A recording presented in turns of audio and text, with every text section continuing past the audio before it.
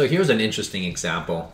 When you're trying to find out and you're learning about kind of equivalent resistance and also trying to figure out how to find voltages and currents in circuits like this, which seem rather complicated, I want to be able to show you how you can step through this example. So it's a nice example to be able to see, you know, how you can utilize Ohm's law and Kirchhoff's laws to be able to go through a circuit like this. So we're going to have kind of multiple things that we want to be able to do. So clearly I didn't give any resistance within here. So I'm going to make all the resistors actually the same. Now it doesn't matter, it does make our life a little bit easier, okay, if they're the same. The calculations will be, but if you can imagine that all of these resistors are identical. So let's, you know, say this is R, this is R. So they're basically all exactly the same values throughout. So the first thing that I would want to do in such a situation is to find the equivalent resistance. And then the second thing what I would want to be able to do is I want to be able to find every single voltage across all of the resistors. So all of these voltages, that's what we will try to find.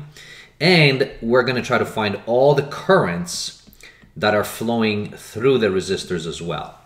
So we're going to be using quite a lot of tools in order to do that. So this is a good, fun exercise for anyone who's trying to study these particular circuits and then learning about Kirchhoff's laws, Ohm's laws, etc. Okay, and equivalent resistance. So first step is let's try to find, let's cut this thing off.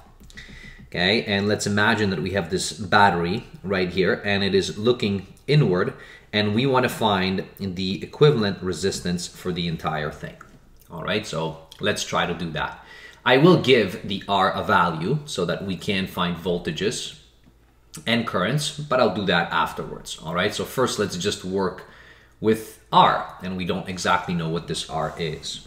All right, so the first thing that I would want to point out is when I take a look at this, I can see that, for instance, these two, okay, are in parallel. These two are also in parallel. These two are in parallel. And, well, nothing else will be in parallel. But, so if you take one of these in here, so as you're working through this, so let's say we take these two in parallel. The nice thing is that when you have the resistance and it's identical, you may remember that the equivalent resistance, so it has this kind of funny equation where the equivalent resistance is 1 over equivalent divided by 1 over the first resistor divided by 1 over the second resistor. And if you manipulate this entire thing, so what you will find is that this whole thing is going to give you, so you're going to get R1 plus R2 divided by, and this is going to be R1 over R2. So this is just finding a common denominator, so multiplying the two resistors and finding that common denominator in between. But of course, this is just 1 over Req. So from that point of view, if you want to know what the equivalent resistance is, you have to basically, so you have to just flip it, right? You have to take the reciprocal of these, and you may recall, so this is a very common equation when you are dealing with equivalent resistance in parallel for two of them. Now, because of the fact that they are identical, so look what happens here. So because they're identical, so this is going to be R times R divided by R plus R. And in other words, this is going to be just R squared divided by 2R. So one of these R's will cancel, and you're going to get R divided by 2. Now, why I'm pointing this out is the fact that this is very commonly done, especially, you know, when your teachers or your profs are kind of pulling on you, where you have two resistors in parallel and they're identical resistors. So instead of going through all of this math or remembering all of these, if these two are the same, then right away you know that the equivalent resistance between them is just R divided by 2, basically half of it. And that just comes from here. Now, if you want, the equivalent resistance in my discussion, both in series and parallel, I'll put up a link up above there in case you want to be able to see it. So really, as you can see here, what we have is, so that's R over 2. This right here is going to be R over 2. This right here, so this whole parallel thing is R over 2 as well. So this now simplifies quite a bit. So in fact, this is what we're going to get. We're going to get, I'm not going to make it as pretty, I guess. Maybe let's see if I can steal this away. I don't know if this is going to work or not, but let's give it a try. Okay, so it did work. So we have something like this. And then what we're carrying through, okay, is basically you now have this, where this is R over 2, this is R over 2, this is R over 2, right? So I'm going to keep this because we're going to come back to this when I'm going to give you a value so that we can actually figure out what the currents, etc. are. Okay, so let's bring it maybe upwards, okay, a little bit there. Now, in terms of the equivalent resistance, well, now again, so these are in series, right? So in series, so all of this, well, that's pretty nice because it's R over 2 plus R over 2 plus R over 2, which is going to be 3R over 2, right? So again, what you have is you're going to have this. You can duplicate it. Again, I'm going to kind of leave it in here. And then all of a sudden, this becomes now very simple because it's just 3R over 2. All right, so there you have that. Now, from this point, if you want to continue finding the equivalent resistance, well, these two now are in parallel, right? So you can utilize this equation, so the equivalent equation between two resistors. Now, they're not identical in this case, so we can't just say it's R over 2. We actually do have to compute this out. So that's going to be the multiplication of these. Let me put, okay, maybe. So now what we will have, so within here, so I'm going to just take these two right here and find out what this would give me. So that's going to be the multiplication, right? R times 3R over 2, and then the addition of those. So the addition of these, which is R plus 3R over 2. So, well, R, because I want the common denominator in there, so I'm going to put this 2R over 2, which is just R. And then plus the 3R over 2. So this resistors is really just this. I just made it 2 over 2 so that I can add these together. And that's going to give me, so here you have 3. This is going to be R squared. This is over 2 divided by, now 2 plus 3 is 5. So this is 5R over 2. Notice the 2's cancel, right? So this is just fraction. The R, one of them cancels. And then all you have here is 3R over 5, right? So this is what we have, and that's my new resistor right there. And once you do that, well, then it becomes really simple. Maybe I'm just kind of running now, okay, where all you have is this. Okay, so this is going on. This is R. Now I have only one resistor, right? And this resistor is 3R over 5. And this is 15. So what is my equivalent resistance? My equivalent resistance, well, now these two are in series. It's going to be just R plus 3R over 5. Or in other words, this is just 5R over 5 plus 3R over 5, which is 8R over 5. That's my equivalent resistor to the entire thing. So that's much nicer to be able to talk about. So now let's throw a wrench into this and let's try to find out, all right, can we find out all of these different currents and voltages across all of these, right, as you're going through. So how would you do that? Well, if you know the equivalent resistance and you know that this particular battery is 15, so, I mean, you can just use Ohm's law right away, right? So you have 15 going through one resistor, okay, so within here, so that's plus 15, this is 8R over 5. Now, let's set R, and let's make it 10 ohms, all right? Let's do that. and then we can actually talk about values. So, well, 10, that's going to be 80. So you have 80 divided by 5. Okay, so right there. So this is 80 divided by 5, and I guess that's equal to 16 ohms.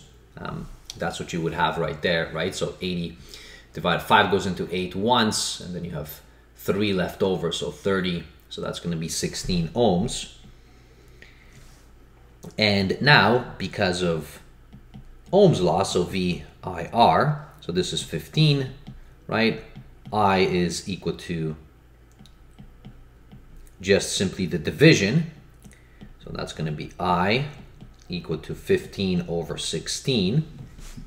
And that's my current, right? So this is the current that's actually flowing. Now you can change it to a decimal if you wanted to, so I'll just leave it, okay, in fraction form for the moment. Now with this, now you can start kind of going back in. So what does this mean? Well, what this means, so for instance, if I go back into here, what that is saying is that, so this current is, 15 over 16. So I know that, and that's going to be going through this. So 15 over 16, etc. So this just keeps going into here, so 15 over 16. Now the next thing that we can do, we can certainly, so I can kind of shift over here, and I can find out, and I can use, okay, and find what the voltage is across this resistor, right? So what's the voltage?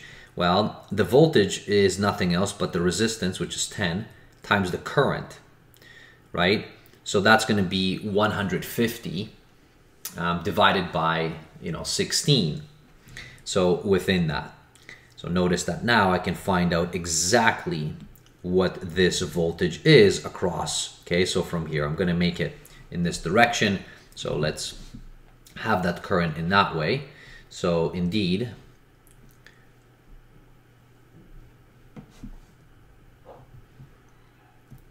so we have, 15 all over 16 multiplied by the resistance, which is 10. So that's just V is equal to IR.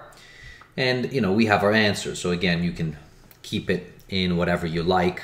So let's put it 75 over 8. All right, so that's the voltage across through here. So now I have a current, I have a voltage. Now, as soon as I have a voltage, well, what I can do is now I can start playing around with these, right? And start seeing what is going to be happening over here. So first of all, so notice that you can do just KVL, right? So if you take this and you draw out your loop, okay, within here. So the KVL tells us that we know what the voltages around the loop are, right? When we're summing them up, they're supposed to be equal to 0. Okay, so within, okay, as you're going through, so what I'm going to have over here is the following. So this gives me now, so through that loop, so I have voltage across here as well. So I'm going to assume that the voltage is plus minus like this, so that as I'm going through, I'm going to have the 15 volts is going to be equal to, or it's going to be equivalent to the 75 over 8 plus whatever voltage across that resistance is, right? So that VR over here, that's this right there. So they have to be equal. And now, well, that's not very difficult. I can bring that 1 over and I'm going to solve exactly for what that is. So it's going to be, 15 minus this. We have this already on the calculator, so I'm going to put minus the 15, okay, equals, except of course it's not negative, it's positive. So that is, maybe let's do that, so times -1. So we have 45 over 8. So that's going to be this voltage across through here. So 45 over 8. But now, so that we have this voltage, we can find out what the current is right there. So if that's 45 over 8, so what we have is the following. So we have V is equal to IR. And so this is 45 over 8. The R is just 10, right? So the current I, well, that's going to be 45, okay, over 80, which is, you know, we can certainly reduce that. Okay, so dividing by 5 again. So this, I guess, is going to be 16. This is a 9. Okay, and now we have our current. Okay, so as you're going all the way through. So this is so 9 over 16 right there. That is going to be the current, which is flowing over here. So 9 over 16. And if you're thinking back, well, now you can use Kirchhoff's laws. So I'm going to shift back over. So just because the one above is a little bit cleaner. So now I have this, you know, current. So 9 over 16. So I definitely know this current because of KCL. So Kirchhoff's current laws tell me that the currents coming in and currents coming out have to be equivalent to each other. All right, so you can certainly write this in. So we have this current coming in, you know, this current coming out, and let's assume that this current is coming out as well. So we're going to have 15 over 16 is going to be equivalent to 9 over 16 plus, okay, so this current, but hold on a second, it's supposed to be equal to, it's supposed to be equal to 15 over 16 in total. So that just means that this is 16 over 16, right? Or, you know, if you want to be reducing it down, I guess it's going to be 3, so divided by 2, okay, so 3 over 8. So that's going to be the current now coming into here. So this is 3 over 8, okay, which is flowing in this direction. And of course, as soon as you have that, right, so that 3 over 8, well, what's happening is this, so this is 3 over 8 flowing into here, right? Now that 3 over 8 is of course coming out, so it's coming out right here. So if it comes into here, it has to come out and continue. Now how does it, so it splits in here, and you might be thinking like, oh my gosh, this is another split, is going to be hard. No, because these two are equivalent, these resistors are equivalent. So the current coming in, so notice this current and this current, these have to be the same because you have the same resistance across it. Right? The voltage that you have also is going to be the same. So this now all of a sudden is not very difficult, right? So that you have. Okay, so this is really just 3 over 8 divided by 2, right? And dividing by 2, so it becomes, so 3 over 16, right? So 3 over 16 flows in, so that's the current which goes through here, and it flows through here. This is also 3 over 16. And as soon as you have that, you know what the voltage is. Because the voltage across that is going to be, the resistance is 10, so 10 times 3 over 16, and there you have it. So you have, you know, so it's basically 30 over 16, okay, or you can reduce it. So that will give you what the voltage is, okay, across this, and of course the voltage here has to be the same. These are in parallel, okay, all the way through. But now check this out. Well, where does this current go? Well, this current now goes and splits again into exactly the same thing. So it's 3 over 8, and again it's split in half, right? And then it flows out, and again it's split in half. And of course this right here is going to be 3 over 8 coming out, okay, as you're going through in here, because this current is coming in, and so this current has to come out overall. So actually you're done, okay? You've actually solved for everything. This is a really good example, right? And it kind of shows you that this isn't as complicated as sometimes we think. But, you know, you do have to understand series, you have to understand parallel, you have to use KVL, so use that. I'm using KCL as well, so, and Ohm's law all together. So this is a really nice example. It's almost like, here you go, here's an exam example, and I wonder who would be able to solve something like this for equivalence, terms of resistors, and then flows in circuits. All right, okay, so that is it for this video. I hope that you found this example useful, and it really tests you on those 3 major components from, you know, Kirchhoff's laws, Ohm's laws, and then equivalent resistors. Thanks for watching. See you in a future video. Bye, everybody.